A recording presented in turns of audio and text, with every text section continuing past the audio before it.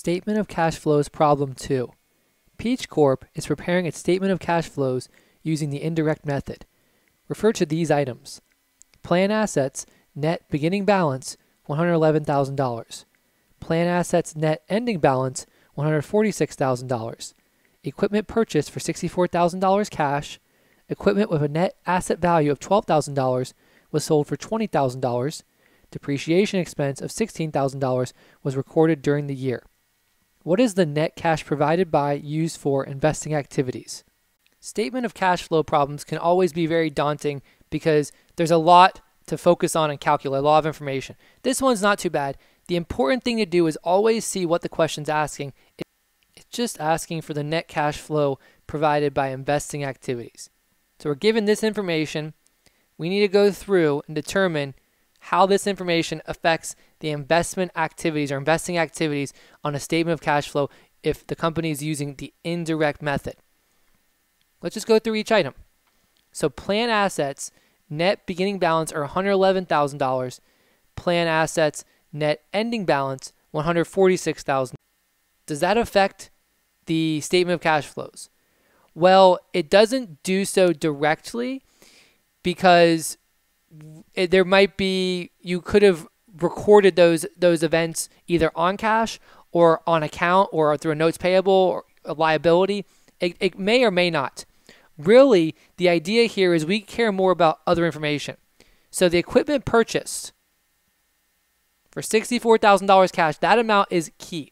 So what I'm trying to say is that the beginning and ending balances, those are still important because that $64,000 equipment change for cash and the disposal we're going to see later on, both of those things, they go into that beginning and ending balance, the effect or the change from beginning to ending balance. But the idea is that you could be borrowing money or you could be paying for it with cash. And the statement of cash flow is all about, hey, your cash flow during the year, did it go up, did it go down, what all is going on? So for investing activities, we are purchasing and disposing of property, plant, equipment. That's the main thing that we're focusing on. So the first two items, the plan asset, beginning, ending balance, we can pretty much just ignore those. Again, yes, the investing activities do focus on those items, but the way that's presented doesn't help us. Does not help us at all. So those items, I put X's there. The star, which I can put a check mark might help you. Equipment purchase for $64,000 cash, that does go under investing activities. So our investing activities, we're going to go ahead and write this out. Investing activities, the cash payment. So the company has paid to purchase the equipment for $64,000. Think about the statement of cash flows. Cash goes up when the company receives cash. Cash goes down when the company pays cash. Inflow, outflow. This is a payment, cash payment for equipment. That means that the cash is going to go down by that amount. So we have $64,000 decrease or cash outflow. We're done with that one. Next, equipment with a net asset value of $12,000 was sold for $20,000. So this one will affect the statement of cash flow investing activities.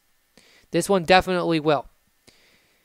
The key question though is, do we use the net asset value or do we use the amount it was sold for?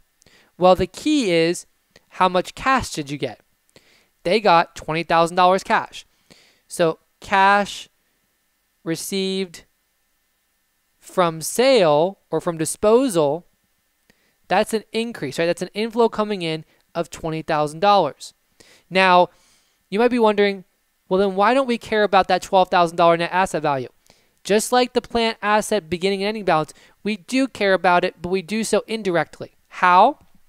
We use the $20,000 it was sold for, and then remember, under operating activities, we would record the gain or loss on the transaction.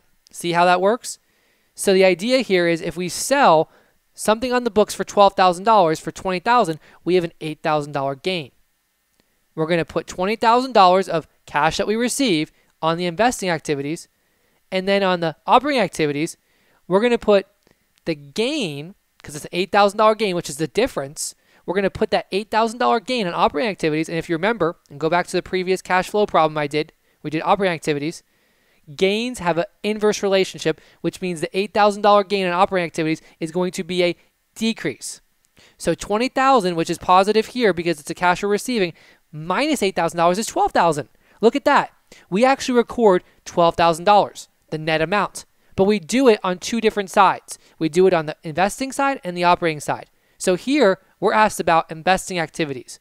So all we care about in investing activities is the $20,000 of cash that we receive. Because remember, cash received is what is key that we focus on. Yeah, we still do the gains and losses, but cash that we receive is $20,000. And then the next item, depreciation expense of $16,000 was recorded during year.